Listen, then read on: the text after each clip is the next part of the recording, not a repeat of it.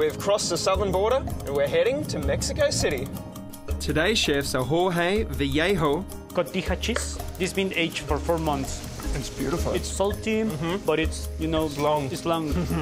and Eduardo García, also known as Lalo. When I arrived to Mexico, Jorge picked me up at the airport. Oh, really? 11-year friendship. Awesome. If you love food, keeps us together.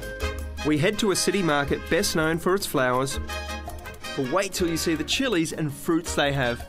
It's like an avocado and a papaya had a baby. And the menu? Beautifully indigenous and eclectic. You kind of get a feel of the thickness. That is looking like a savoury baked Alaska. Including a side dish called huitlacoche. Can you guess what it is? Next on a Moveable Feast with Fine Cooking Magazine.